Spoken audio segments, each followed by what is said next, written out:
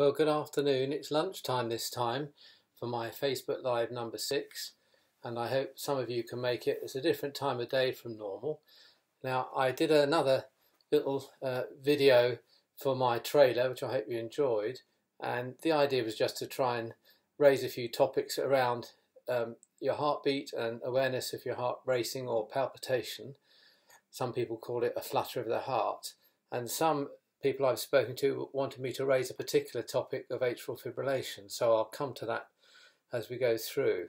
So firstly, you don't feel your heartbeat most of the time, and why is that? Well, the body has got a lot of internal mechanisms that are hidden behind the scenes and go on without you noticing. So you breathe, you don't think about it unless you're doing something particular, or you're anxious, or you're running.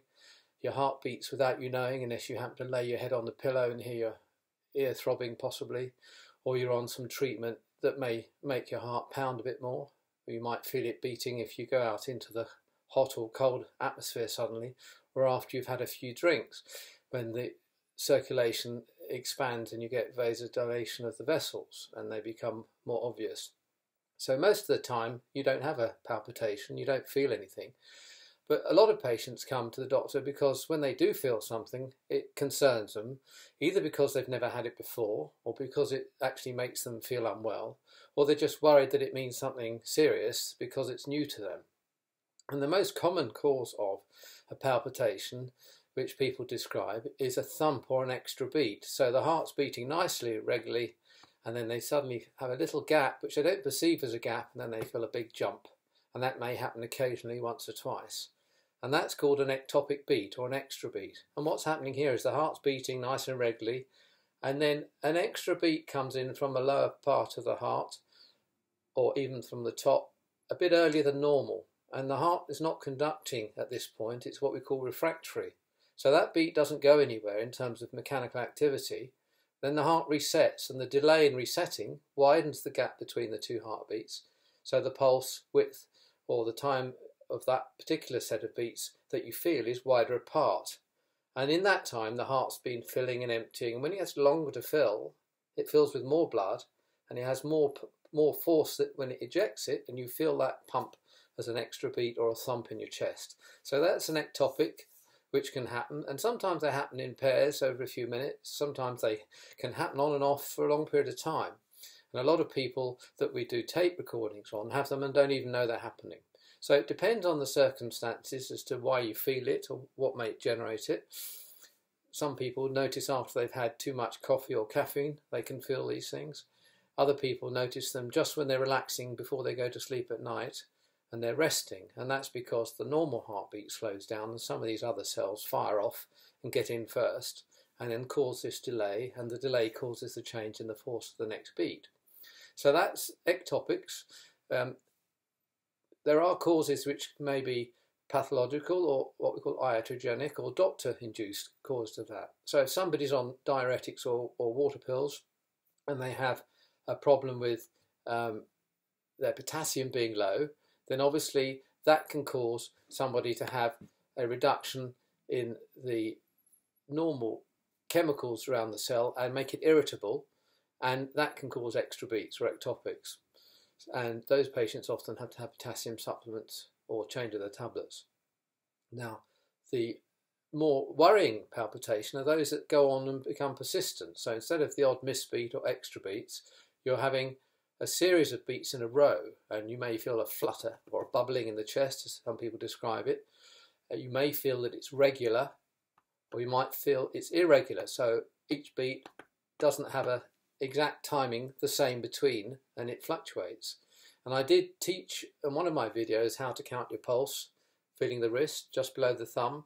If you press gently against the artery where it crosses the bone, if you've got a good pulse there, you should feel it. And if you use your left hand with your watch, you can count the pulse by counting the number of beats, say in 15 seconds, and multiply by 4.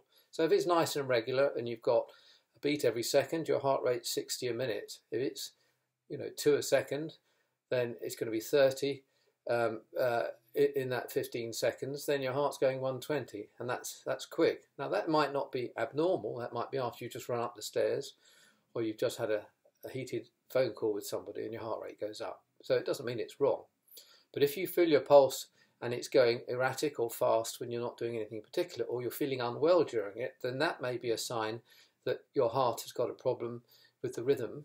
The question is it a serious problem or not? So the title of this particular talk or FaceTime is "My Heart is All a Flutter," is trying to reflect that. And I had some images in there just for interest, showing people doing things, going out shopping, for example, and feeling the heart racing, having to stop, or an injury to a wrist. That was my wrist actually when I fell over for another reason. You know, you could collapse after an arrhythmia.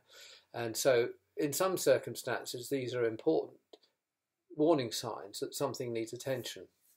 And if we move on to the types of regular and irregular palpitation that you can get, the normal heartbeat comes from the top of the heart. So it's above the ventricle, and that's called a supraventricular beat, or if it's fast, tachycardia. So a supraventricular tachycardia may be a normal beat, a sinus tachycardia, for the reasons I explained, doing activity or being stressed. But it could be a circuit that's a re-entry or an extra reverberation of the heartbeat that's faster than normal due to some abnormal condition. Now sometimes that can be stopped by quite simple manoeuvres, holding your breath, or trying to pop your ears, pinch your nose, hold your breath as long as you can before you let go, and then relax. And that can sometimes terminate these, and that's called the Valsalva manoeuvre, after the person that described it. Other tricks you can do if you've got a heartbeat that's racing and you want to know, can I stop it if it's troubling you? Sometimes taking ice cold water. If you drink ice cold water out the fridge, or cold drink, it's running down the gullet, which goes right behind the heart. And so this water will cool the back of the heart and can sometimes terminate this arrhythmia. So those are some tricks you can do. I wouldn't advocate pressing on your eyeballs or rubbing your neck, which some of the books say. And carotid massage or rubbing the neck, something probably should be done by a doctor under supervision in a proper setting with an ECG recording. And there's a risk if you rub the neck and there's disease in the artery, you might cause a problem with the circulation to the brain. So I would sit quietly and let it relax. Let yourself relax if it goes. Take some regular deep breaths, or try the Valsalva manoeuvre, or if you can get hold of some cold water, have a quick drink. So that might terminate your fast, regular palpitation, but you still want to get a diagnosis, and the question then is how you catch it. And normally, if it's going long enough, you get to an A&E or a GP, they can do an ECG, but often it's gone by the time you get in touch with any medical advice. If you're unwell with it, of course, an ambulance might get to you in time to take a strip on their recording. But if not, many of you will be referred for a 24-hour tape or event recorder to try and catch it. And often as not, when we send people for this, the day they wear it, nothing happens, and it's blank in terms of a diagnosis. So you're still left with a problem. The more concerning type of arrhythmias, which are irregular, and the one that one of the CCU coronary care nurses wanted me to raise next time I spoke, and hence part of this talk, is atrial fibrillation. Now, atrial fibrillation is a very common arrhythmia that's affecting maybe 2 to 3% of the European population. It tends to come on in older people, but not always. But people, as you get older, increase the risk of this. And this is where the normal pacemaker at the top of the heart, and if you remember my little videos, in the atrium, there's a group of cells that fire off regularly. Now, if these are interrupted or fail to fire regularly, messages come in from other parts, the veins from the lungs and other bits of muscle round the edge, and fire off at high rates, about 300 a minute, and shower this chamber with these irregular and uncoordinated electrical impulses. And they move down towards the junction box between the ventricle and the atrium. So there's the bottom is the ventricle of my lower hand, and fist at the top, the atrium. And where my wedding ring is, there's an atrioventricular node. The top ring, my tiger's eye, is my sinoatrial node, which should be firing, but it stopped working, so this is just shimmering away. And in all these impulses are hitting this junction box very fast, and a percentage get through, but it's not getting through in a regular manner. So then you get boom, boom, boom, boom, boom, boom, boom, boom, boom, that sort of irregularity. And if you do an ECG, you'll see that there's no normal signal from the top of the heart, and the bottom of the heart is moving at different rates. And it may be fast or slow, but it's irregular. So that's an irregular heartbeat called atrial fibrillation. And the importance of that, as I mentioned before, is that if this chamber isn't contracting normally and blood flow is slow, particularly in little crevices, which are a natural part of the anatomy or lining of this chamber, then you will have potential for little blood clots to form. And if these form and don't adhere and go north, they can cause a stroke. So one of the most common causes of stroke, which is treatable, is atrial fibrillation. And there's a big push generally across the health service to try and make this diagnosis early. So that was the reason I said, learn to count your pulse, or if you get an irregular heartbeat, get referred.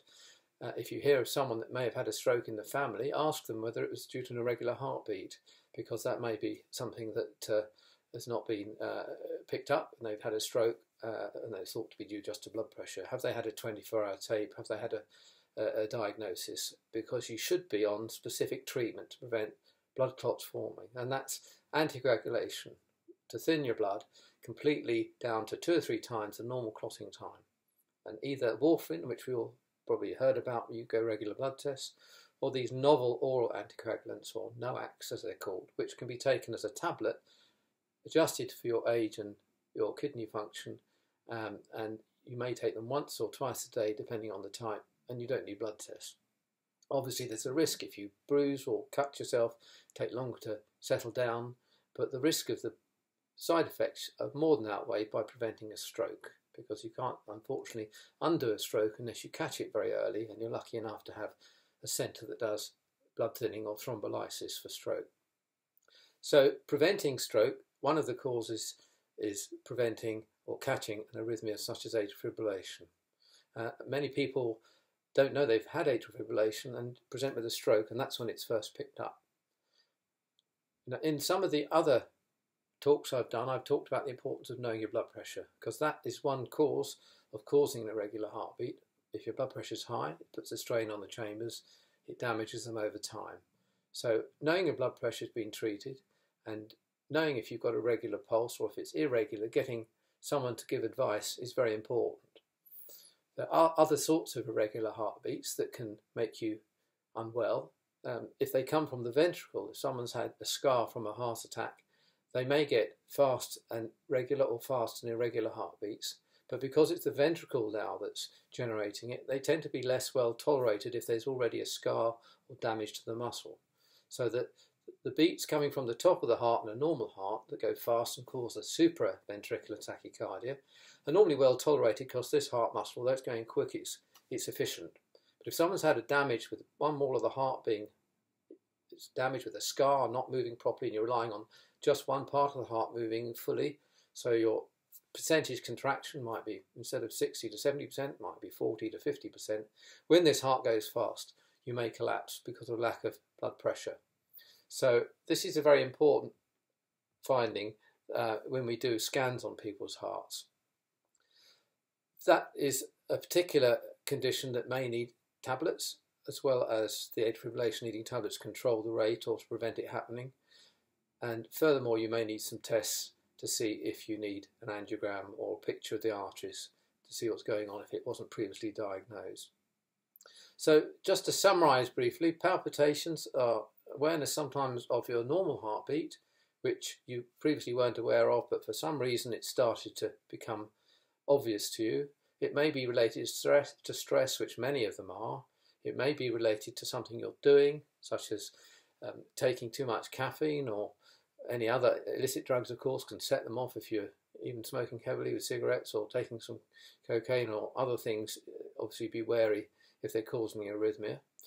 If you're doing something physically active and you suddenly stop breathless, yes, you might get a few extra beats, and we see that on a treadmill when people do exercise testing. Sometimes they have silent extra beats, they do some exercise, they disappear, then on resting they come back and they're aware of their extra heartbeat. The more worrying ones, as I said, is the ones that make you feel unwell, sweaty or lightheaded, and you don't want to be missing the atrial fibrillation, which is one of the main causes that we can treat in advance for stroke. And atrial fibrillation might just come and go briefly, but as you get older, as it becomes more recurrent, it tends to perpetuate itself to become permanent. And so you want to get it early to treat the possible cause, and you want to try and prevent it happening with medication or correcting the underlying problem. I haven't mentioned it just yet till now, but we know that alcohol is a big influence on both blood pressure and on cardiac arrhythmias. So excess alcohol, if you're drinking more than your 15 units a day for a woman or 21 for a man, with a couple of days off a week in theory for your liver to recover, then you might have an increased risk of arrhythmias. And just by reducing or stopping your alcohol intake for a while might resolve these arrhythmias. So that's something you can also do for yourself in general well-being. Exercise is valuable, and we all know that exercise is good. So a small amount of regular exercise will keep your heart fit, keep your circulation fit, and it may reduce the chance of you developing complications associated with an arrhythmia if you're healthy and doing your best to do regular exercise and keep your weight down. So if we think about that, options of measuring your own heartbeat, feeling your heartbeat, going to see someone to try and get a diagnosis, and most of the time you'll be reassured, as I've said, it's an extra beat, it's not serious, it will go away with time, maybe it's related to something like the menopause coming on in women, and you just have to see it through or decide if you want hormone replacement therapy. It may be something that needs a cardiologist to make the diagnosis if the GP can't. The GP can make the diagnosis in many cases and put you on appropriate treatment if you've got fibrillation, and then refer you for further tests. And when you come to us as a specialist, we'll do the echo, which we've mentioned, to look at the structure of the heart. We'll put you on some tablets, quite likely beta blockers as well as the anticoagulants if it's fibrillation. If you can't tolerate beta blockers because of asthma or other side effects, we can think of alternatives. And if you're going along all the time in fibrillation and it's of recent onset within the year and your heart doesn't look too bad on the scan, then we might try and reset it. And if it can't be done with tablets, once your heart has been monitored for a while and you've been on anticoagulants to make sure there's no clots, we can bring you in and cardiovert with a small electric shock under anaesthetic, reset the heart so it goes to sleep, the normal pacemaker wakes up, takes over, and that improves the function of the heart, and it will reduce the risk of stroke. You won't entirely get rid of the risk of stroke with anticoagulants, it's all a relative reduction, and you can't 100% prevent recurrence of atrial fibrillation once you've reset the heart if there's been a lengthy period with heart disease in the background that's caused it. So you may need tablets to keep it regular, and at some point some patients have to accept that they have an irregular heartbeat. And as long as you control the rate and they feel all right, you can leave them in that state safely as long as you anticoagulate them and thin the blood. So today we've covered my heart's all aflutter, and I hope that you find that useful.